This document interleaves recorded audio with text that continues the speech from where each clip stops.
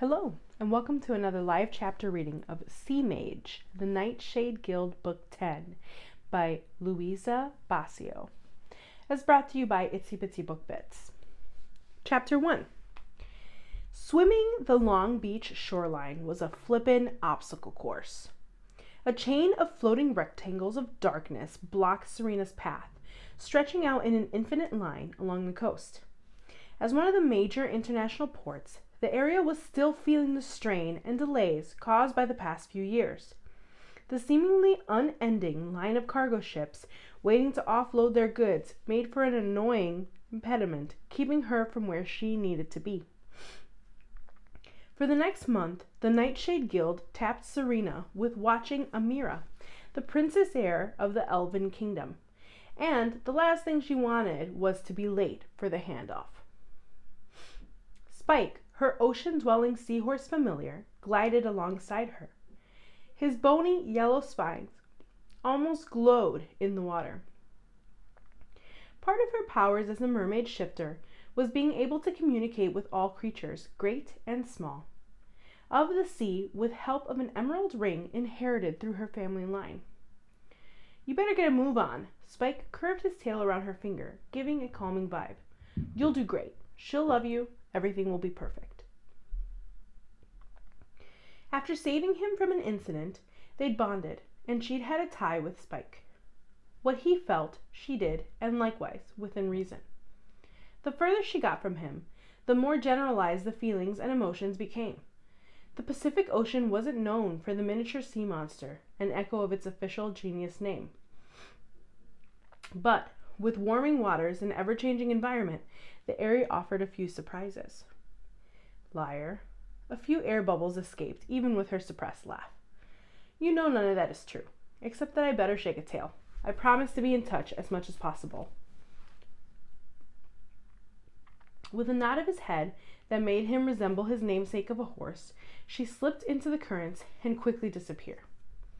She wished, not for the first time, that they lived full-time in the same realms, but he lived in the sea, and she resided primarily on land. She telepathically called out to a nearby pod of dolphins. Their gentle murmurs greeted her, and one slid along either side of her.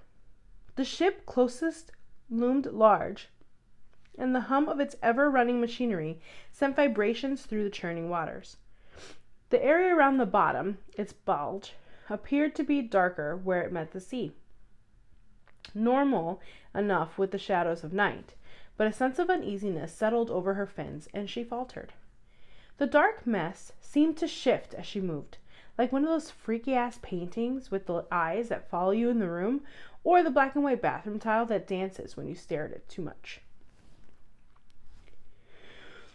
All right, overdone. She didn't need her thoughts going there. She was aware of the mythos of mermaids in popular culture.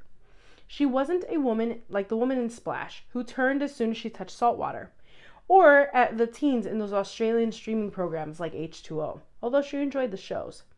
Her talents were passed down through generations in her family through the maternal side. As her powers strengthened, she learned to control the shift, and they also were enhanced by her connection to the Nightshade Guild, a few magical tattoos by the guild's artist, Nick. Mermaid, Mage. The faintest whisper shivered along the currents. Serena picked up speed, spooked by fears of something unseen, or perhaps merely imagined, or simply nervous about the daunting task ahead. Soon enough, Serena and the dolphin pod passed through, and together they breached the surface in a leap. The moon glimmered off their silver iridescent skin, and for a magical moment, Serena hovered airborne, her pink pearlescent mermaid tail flicking against the waves, and then they splashed down under the next crest. With a silent goodbye, she bid farewell to her temporary guard. She found that sea friends were always willing to help or share a swim. A figure sat on one of the buoys at the other edges of the bay. He raised his hand in greeting. The light flashed off the top of the buoy, made his strawberry blonde hair illuminate, even in darkness, and it cast alluring shadows over his bare chest. "Petter." "Out for a moonlight swim?" he asked. They'd been doing this extended interaction for a few months, randomly running into each other, primarily in the quiet spell of the evening, when fully human folk tended to be indoors.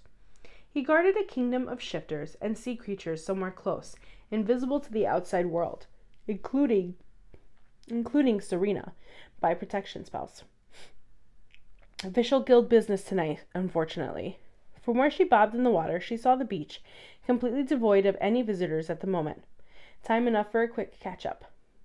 Anything dangerous I should be aware of? Was he simply curious or prying? His facial expressions or tone of his voice didn't give off any ulterior motives. I'm afraid I'm not able to share that at the moment, she said. Super secret mission and all that, you know? And it's your month to be protecting the princess, then.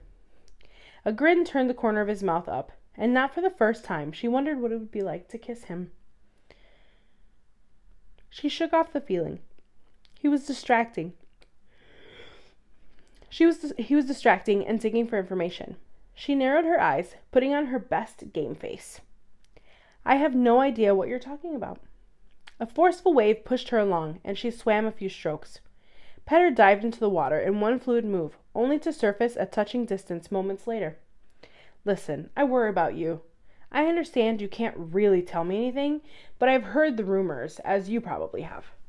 The attack on the Elven Kingdom, the murder of the ruling king and queen, and the disappearance of the princess. Across the world, there have been a number of very public attacks, things the norms can't dismiss.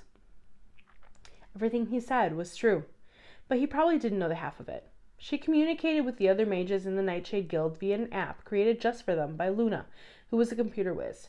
Luna also had suffered from some, magical misfortune.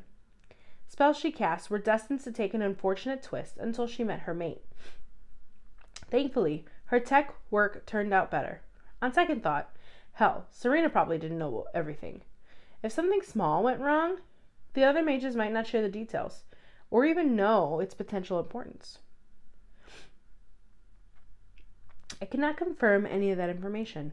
If possible, she didn't like to lie, especially to someone she liked, and she did like him. His green eyes seemed to grow, even more probing, as if he was trying to read her. I'll respect that, but if you need me, you know how to contact me, and you have to promise that once this obligation is fulfilled, we'll get to spend some time together. Not floating in the sea doing this thing we've been doing, despite how fun it is. Being part of the Nightshade Guild made romantic attachments difficult. Truth, she more than liked being around Petter. She looked forward to these encounters, maybe too much. Just think. Soon, she may be surrounded by royalty, with Princess Amira and King Petter. King. What was she thinking? She said her goodbyes and held her oath to spend more time with him close. It might be dangerous to have dreams of her own going into the next month. At the same time, looking forward to something as simple as a date might be an added incentive. A few more strokes brought her into the bay. The water here was shallow enough to stand, and she shifted into a full human form, feeling her toes dig into the sand. To the left, the lights of downtown Long Beach shone like a beacon. Her home city filled her heart with light, and the Pacific Ocean infused her soul with energy. To the right lay the shops, restaurants, and residential living of Belmont Shore. The Belmont Veterans Memorial Pier stretched from land over the sand and into the ocean. The wood creaked with the ebb and flow of the waves. Disrepair had set in over the years, and it had been deemed unsafe for pedestrian use, and the city struggled to rebuild. Someday, the restaurant at the tip would be rebuilt, and those drawn to the sea would come. For now, she only had to worry about the potential errant teenage couple making out in the darkness under the pier. But in October, with temperatures at night creeping downward, even that was a rarity. A figure hunched over a bundle treaded through the stand, muttering to herself. Serena didn't know the other mages in the Nightshade Guild well. They each had their own territory, speciality, and baggage, including herself. Most of them only had become a mage because of some great occurrence that happened to the former person in the position. A rare few decided to retire. Demi looked a little worse for wear since the last time she'd seen her at the beginning of the year, when they'd all taken their pledge to care for the orphaned princess. Was that after a month of taking care of a baby, or fighting to keep her alive? As she flicked her gaze over Serena, her eyes glowed yellow, the demon half evaluating her. People tended to underestimate Serena. Something about being a blonde from Southern California placed her in that category, which she tended to use to her advantage. If they knew she shifted into a mermaid with a pink tail, it added to the stereotype baggage. Any trouble? Nothing I couldn't handle. Although she used strong words, the delivery caused some worry.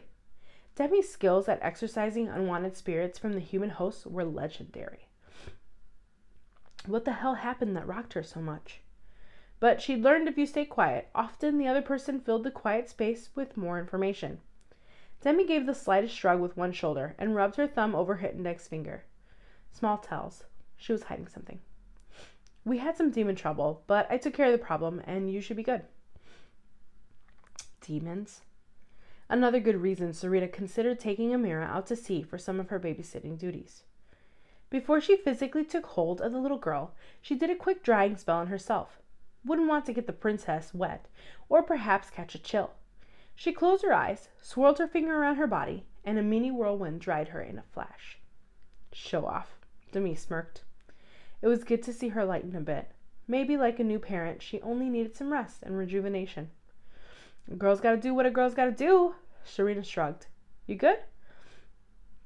Demi glanced toward the blackness of the night ocean, her eyes spanning the landscape. I will be. For a moment, she held the small child close and whispered something to her, and finally handed over a bag of necessities and the toddler. Once she was safely ensconced in Serena's arms, Amira watched her half-demon caretaker walk away. Demi, drain, she cooed. Not for the first time, and probably not the last, Serena wished she had more time to spend with Demi, to get to know her better, and to learn what made her smile. It must be bittersweet to devote so much energy into keeping the squirming little one safe, and then simply to just hand her off. So far, every mage had gone through it, one a month since January. What was the poor child going through from one caregiver to another? She shifted the weight of the bag to be secure on one shoulder and balanced Amira on the other side. Instead of adventuring by sea, she took the land route, home through the city. From here, it was a short walk to her family's home in Belmont. Not that they could afford it at today's market prices. It had been her grandmother's house, handed down to the next generation of Mage. A child. She thought she was prepared until this actual moment arrived. She was a member of the Nightshade Guild, protecting the world. Well, make that multiple worlds, realms, or whatever. What the hell was she supposed to do with a toddler, alone, for an entire month? Sure, she'd been around kids. She loved them. She had 2 nieces and a nephew. She practically lived with them. Not really. Babysitting to actual parenting was a far stretch, especially when anyone in the paranormal world, and then some, hunted for the hair of the Elven Kingdom and its magic. It's not like she had any children of her own, though. 24/7, full-time. Well, you get the idea. Damn. Motion out of the corner of her eye caught her attention. Shadows under the pier shifted. Did the darkness just get darker? How was that possible? A sensation tingled along the back of her neck, and she shivered. Demi traveled via the shadows. What if whatever haunted Serena had followed her? By the time she turned to look fully, nothing was there. All this talk of demons, she muttered as she deftly walked barefoot through the cool sand. Layers beneath, the seawater offered a centering flow. Got me on edge. We're going to have an uneventful, peaceful month, right, Sweet Pea? He knew her secret, but she didn't know all of his. As the leader of his domain, Petter recognized and spoke to all sea-living creatures. From his vantage point, he watched the flip of her pink mermaid tail as she headed toward the shore, eventually transforming into her human form. The sway of her hips and swirls of blonde hair hanging down her back mesmerized him as she emerged from the water. It was harder and harder to be around her without trying to take their tension-filled friendship further. Part of him wanted to follow her and make sure everything was all right, that she was safe. But ultimately, it wasn't the way to win her heart. He knew enough about Serena to get she valued her independence and took her role as a mage seriously. Plus, with her fierce nature, there wasn't much a chance of anything causing her harm. The buoy undulated in the gentle fall currents. Petter slipped off the floating device, giving the sigh a pet as he dived into the warmth. This time of year, the mellow autumn and upcoming winter, was his favorite in South California, and a reason why he decided to stay. The water along the Pacific coast tended to stay warm. Before he headed home, he'd do a round of surveillance along the row of ships waiting to dock at the port. Between the man-made oil lines, the cargo ships, and recreational vehicles, it was getting downright crowded in the waters. All in all, the night usually proved to be quiet, almost too quiet. Usually, various sea life took advantage of the lack of humans to roam more freely. The moment he'd met Serena, he knew she was more than the beach babe persona she affected lying on her pink sparkly tower in the sand. Even before he'd interacted with the sea mage in her transformed mermaid form, he sensed the dual nature. A powerful chemical current connected them, even if she didn't want to admit it yet. And that's all for today. I hope you enjoyed the reading of Sea Mage, the Nightshade Guild Book 10 by Louisa Bacio. Have a good day.